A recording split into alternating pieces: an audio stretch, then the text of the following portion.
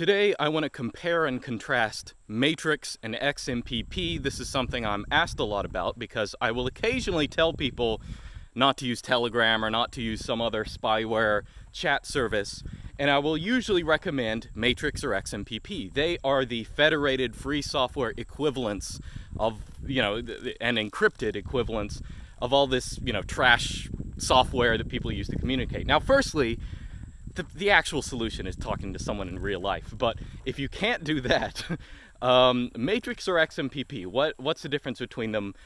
Because at the core of it, they sort of look the same, but there are a bunch of details in it. Now, I will go ahead and say that Matrix is easier to use, and that will mean if you're trying to get your normie friends into some kind of private chat application, Matrix, or Element is the main client for it, is probably a better choice because of that.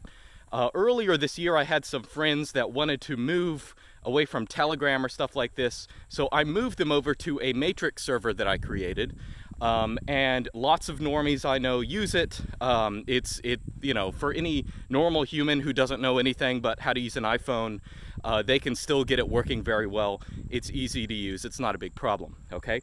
XMPP, however, and I'm gonna say the good things about Matrix first, and then the bad things about it, which I think are more significant.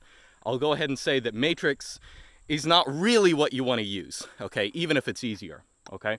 Now, Matrix is much more streamlined. They have one application, they have one server, they have one client that basically works on every platform called Element, used to be called Riot.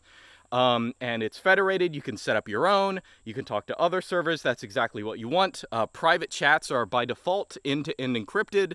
That is all the stuff. Everything's great, right? That's fantastic. And in fact, it's pretty easy compared to any other standard, even to have like public rooms that are end-to-end encrypted and stuff like that. I mean, that's overkill, but like you can easily have private groups that are end-to-end encrypted. You don't really have to think about it. All you have to do is keep track of your like private, I don't know if it's a key, if that's what they call it. They call it something, but you just have to keep your recovery phrase or something when you create an account, and that'll be it. Easy to have multiple devices, stuff like that. And it's very sleek. Again, normies can use it. My cousin's wife uses it without a problem. It's in general it just works, okay? Now, however, there are a bunch of massive drawbacks to Matrix, okay? Now, to be clear, all the good stuff I'm saying about Matrix is not necessarily true of XMPP. XMPP has the same kind of problem that Linux has. It's not a real problem, but like realistically speaking, this is a turnoff for normies in that it's fragmented. There are a million different clients, and most all of them work well, but it's a little confusing for people when, you have all of these different applications. Not all of them are cross-platform. In fact, basically none of them are. So you have to have a different program on your phone versus your computer and stuff like that. That is a little bit confusing for normies, and they're a little bit different, okay? And also in XMPP, not all of the clients, not all of the programs are actually up to specifications. They don't all have all the abilities they should. Now, most of the ones that people use, they can do everything like encrypting and stuff like that. But I'll just say it's more of a Wild West in XMPP. So that can be a bad thing if you're trying to get normies over it or your girlfriend over to it or something like that. So that's the way it is out there. But the thing, the first big advantage of XMPP is that it is actually it is very light on system resources, okay? Now, there are actually a bunch of different choices in server software. Probably one of the bigger ones are things like Prosody or eJabberD. I think Prosody is probably the easiest one to get good documentation on. eJabberD is, I think, a little more complicated to set up. Either way, they are much lighter on system resources than Matrix, okay? You can, if you have set up your own website, if you have your own VPS, where you have really basic things on it, like an Nginx web server, maybe an email server, having an XMPP server, with Prosody or some other server software like that is very easy. It's not going to eat up any kind of system resources. However, if you run the default Matrix Synapse server, which is software written in Python, that is extremely resource intensive. Even if, the server I have, I'm just talking to a couple people I know. I only have less than a dozen accounts on it. And of course, I'm talking to other servers as well, but it takes so much of my system resources that, you know, I really have to worry about, okay, is this VPS going to maintain Matrix and a bunch of other stuff? There's a period where I had a VPS that had both Matrix and a Circ search instance, and that proved, I mean, it wasn't like, it was doable, but it was a little iffy, okay? So Matrix is it's definitely software.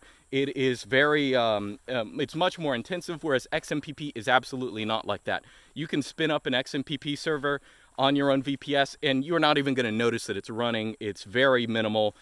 Even if you have a bunch of people connected to it. I mean, if you're doing like enterprise level stuff, you might need a bigger VPS, but either way, it scales better than Matrix. That's the point, okay? Now, what that means by definition is that more people are likely to actually use XMPP or start their own servers on it, okay? So the thing with Matrix is that most people use it as if it's like freaking Google Chat or something like that. They go to the main Matrix website, matrix.org, and they create an account. The vast majority of people on the Matrix system, they're not actually using the decentralized nature of it. They are using the central server that basically everyone uses. So by definition, they are going to have the metadata of everyone else. Okay, that's just how it is, all right? So the big decentralized advantage of using Matrix, it is not reached, it's not at its full potential. Now, this isn't a huge problem. You can start your own Matrix server, but again, it's a little more processor intensive, and I sort of understand why a lot more people are using this default server. But this brings up the even bigger problem, okay? And that is Matrix, it does a lot of things by default, but one of the worst things that it does is, well, this sounds like a good thing. Now, we'll go ahead and say, by default, if you have an XMPP, most XMPP servers, they will have it so that if you log in with a new account or something like that, or on a new, let's say a new computer or something like that, you don't automatically get your chat history unless you have set it up for the server to save that chat history. That's a privacy liability.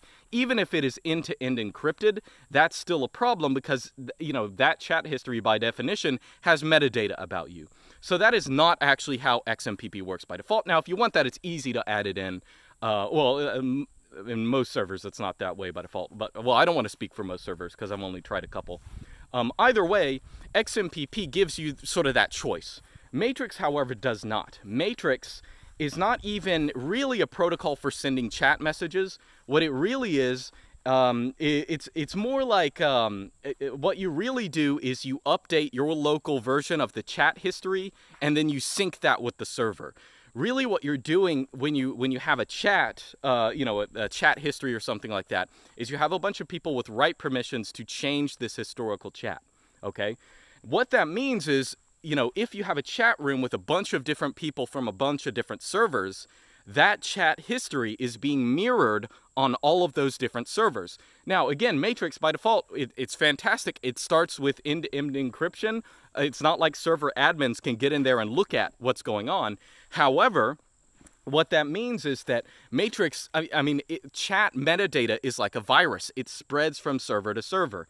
And because there are so many people on the matrix.org server, matrix.org, frankly, just has everyone's metadata. If you are in a chat with someone who has an account on matrix.org, matrix.org has that metadata. It has your account history. Now, you can change things. Now, Matrix, it has been worse in the past. You used to have to have centralized logins, which is absolutely stupid. Now you have options, I think, whether to federate, whether you're online or not. If you don't want people to know that, it's not going to sync that with Matrix's server. But in general, Matrix is sort of like a metadata centralization scheme, that it's taking all of this data, and again, it's still encrypted, right? Your messages are still safe, but matrix.org just has a whole lot of metadata. Now, why this is really screwy, I guess the punchline to it, a lot of people have gone into widely debunked conspiracy theories that, of course, have, like most widely debunked conspiracy theories, they haven't ever been debunked. But it has been noted that Matrix, their original funding was from an Israeli company that has ties to the Mossad, okay? Now, it's hard, you might say, oh, Luke, that sounds crazy. Well, look it up, okay? What is it? It's like Amdocs or something like that. But the company, now, allegedly, they don't fund Matrix anymore. But just to be clear, they're a telecommunications company that actually has a lot of metadata about American phone records. But they are a company that originally funded Matrix's development, and allegedly they don't do it anymore. But given the way that Matrix is constructed, even if they don't have their fingers in it anymore, there's always that liability, or there's always that thought that, okay, well, this was sort of constructed as, it may have been constructed as a metadata honeypot, and that's a big problem. Now, that said, all of this bad stuff about Matrix, it is still infinitely better than using something like Telegram, okay, where your messages are not encrypted, where they don't even have a good encryption scheme, where it's proprietary server software, where it's not federated, blah, blah, blah. Matrix is infinitely better than 99% of, all the other chat applications out there. However, if you have a choice, if you're a technological person and you have a choice whether using Matrix or XMPP, I recommend using XMPP. It is harder to get working out of the box. It's a little harder to sell to normies because it's fragmented, but XMPP has been along for actually decades. You probably haven't known about it because actually a lot of the even proprietary chat applications out there, they're actually running XMPP, like low-key. They're built off of XMPP because it's such a great and extensible protocol.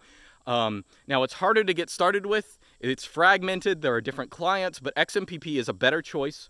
I've had my problems with it. I've had my problems with Matrix. I'll tell you about that.